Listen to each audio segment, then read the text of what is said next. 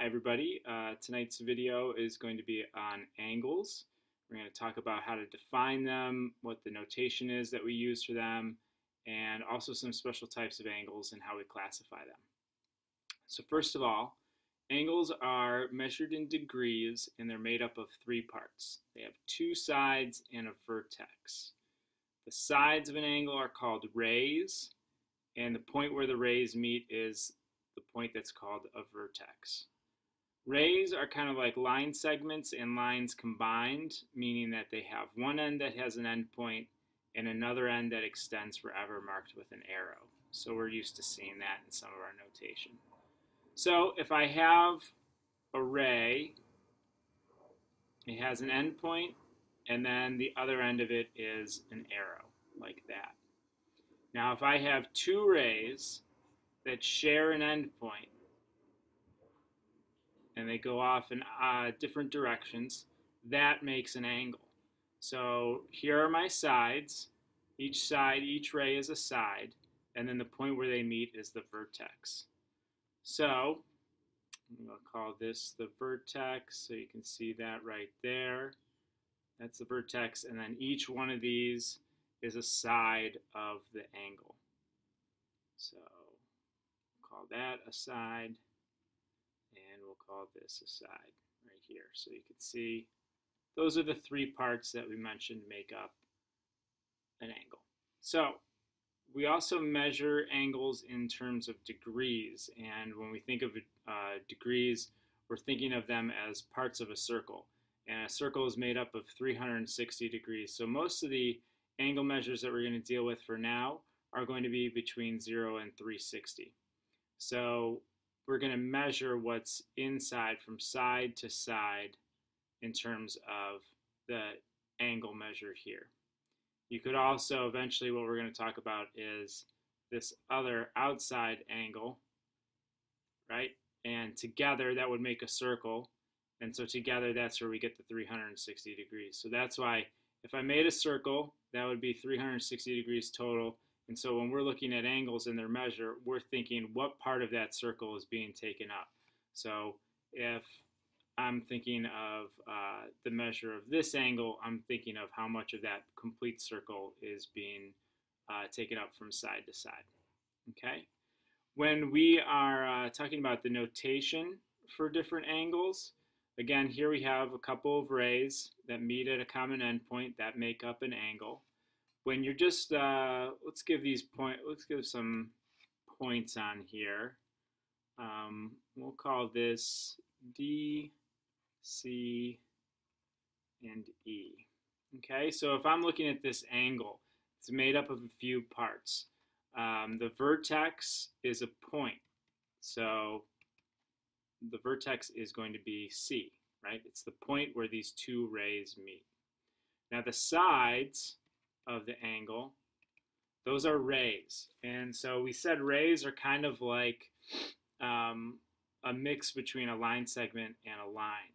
So when I write out a ray using notation, I'm going to write out the 2 points, the end point and then another point that's on the ray, and I'm going to have it, the arrow is only going to be on the side with the letter that's on the side with the arrow, right? So there shouldn't be an arrow over the C because the C is the end point.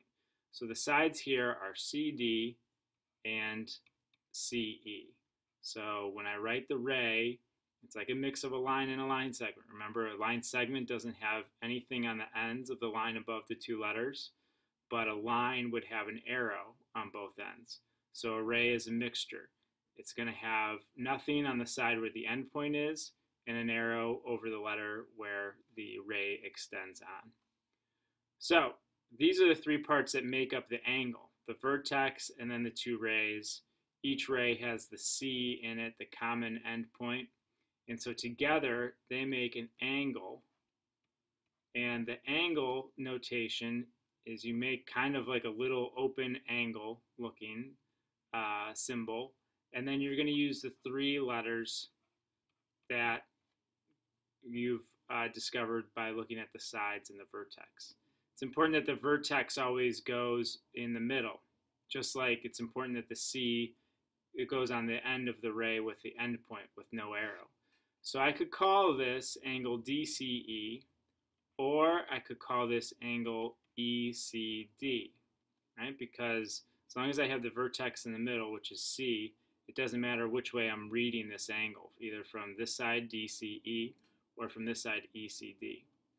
You might also see a number in here to delineate, like if there's a diagram with a bunch of angles in it, you might see just a number right there. So another name for this would be angle 2. What's important though is that you don't confuse that with angle measure when there's a degree symbol. If there was a degree right next to the 2, then that's 2 degrees. That's not the name of the angle. So we'll talk a little bit more about that in a second, but just make sure that if you're going to call something angle 2 or angle whatever the number is here, make sure you're not confusing that for the degree or the measure of the angle. Another thing that we talk about with angles is different points that are either interior or exterior. So if I have a point that's like inside this angle, this is called an interior point. So A is an interior point. So that means it's kind of like inside, it's between these two rays. If the angle were to like close shut, it would sweep through, and it would, if you think of this as the alligator from like greater than or less than stuff when you were a little kid, it would eat the A, right? So this would close and it would eat that point A. If I put something outside here, we'll call this point B, we would call that an exterior point. So it's outside of the angle. So if the angle were to close shut, it wouldn't hit point B at all. So we wouldn't worry about that. So that's what we got, a couple points, an interior point, an exterior point. We won't work with those too much, but if we do have an angle like this, we're going to name it using either the 3 points that we see on the angle with the vertex in the middle always. So either DCE or ECD, as long as C is in the middle because it's the vertex. Or I might see that number right here, and I could call this angle 2. And the other way that you could call this, if you're like maybe writing it in a sentence, you would call this angle DCE. So you could replace the little angle symbol with the actual word angle, right? So those are your other options for naming an angle when you're working with this in either your homework or examples in class. Another diagram I want to show you here is we can have a bunch of different angles together. Okay, so this is where it's important to like name the different angles, either using numbers or just making sure we have all the letters correct. So if I have, let's call this L, call this point here M, call this N, put a point here, call that P, here will be Q, and then we'll call this angle 1, 2, 3. So now I can refer to all of these different angles in different ways. I could call this angle 2, or I could call it PMQ, call this NMQ, LMQ, right? Could be a bigger angle here. So there's all kinds of different ways that we can name these and different angles that are in this picture. Another thing that we want to talk about is opposite rays. And in this case, these are 2 rays that share a common endpoint but then go off in exactly the opposite direction. So ray LM, which you could write like that, remember the arrow is over the L, and MN are opposite rays. So they share a common endpoint, like an angle. This is a 180-degree angle. And LM goes off in the direction of the left, and MN goes off to the right. So those are what we would call opposite rays. So we're going to do a couple examples like this in class where we look at a diagram like this and try to identify different angles by different names. So for example, angle 3 is the same thing as saying angle NMQ. And so I might ask you, like, what's another name for NMQ? And you would say angle 3. So that's an example of that. When we're measuring angles, we're going to use a tool called a protractor. So this is an example of a protractor. And when we're working with this, we always want one side of our angle to be on the base, right? We want it right on the bottom of the protractor because that lines up with 0 degrees. Then what will happen is another side of the angle will be somewhere else along the protractor. So as long as I have one side on the base, and then I'm going to look at where on the edge of the protractor the other side terminates, or what does it run into, what angle measure does it run into in terms of degrees. And in this case, we are at 27 degrees, right? So the angle is open from 0 to 27 degrees, and so that's the angle that I have there. That's the measure of this angle. So if we're looking at this, we would have the vertex at the center, right in the middle of the protractor, a side on the base, and then the other side is somewhere along the edge of the protractor. And this protractor is half a circle. It's easier to deal with. That way we have a flat edge. But again, we're still thinking of these as pieces of an entire circle. So this is, of the 360 degrees, 27 of them are inside this angle here. And so we can have angles of pretty much any size between 0 and 360, like we mentioned. This is another one that's a little bit bigger. This is 126 degrees. Okay, so it's from this side to this side.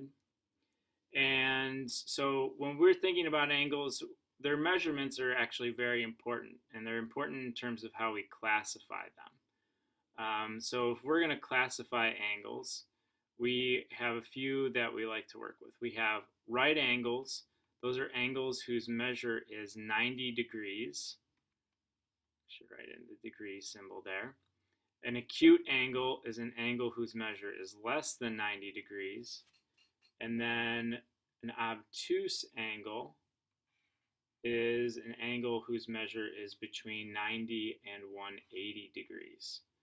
So when we're working with different degrees, or different angles rather, we want to identify them as either obtuse, acute, or right angles.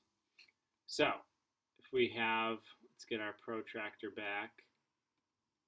If I have this angle here, it's 46 degrees. So that means it's going to be an acute angle, right? Because it's 46 degrees, which is less than 90 degrees, right? So any angle that's less than 90 degrees is acute. If I have a right angle, which is 90 degrees, it's easy to identify. It makes a nice sharp corner. It's like the corner of like a desk or a wall meeting the floor or something where it's a nice sharp corner, edge of a box, 90 degrees. You might also see this identified with like a little box on the inside. That's another way to notify that it's 90 degrees, 90 degree angle. And then anything that's bigger than that, or open wider is another way you can think of that, is going to be obtuse. So let's move this down a little bit. So 121 degrees, that's between 90 and 180. So that's going to be an obtuse angle. So we have our acute angle of 46 degrees. We had a right angle right here that's 90 degrees. And now we have an obtuse angle right here. So tomorrow we're going to be using our protractors in class, and we're going to be measuring some angles, and then we're going to be classifying them. And then we're also going to be working with one of those diagrams with multiple angles, so we're going to have to know the different types of names. So bring your notes with you to class, and I will see you then. Have a good night.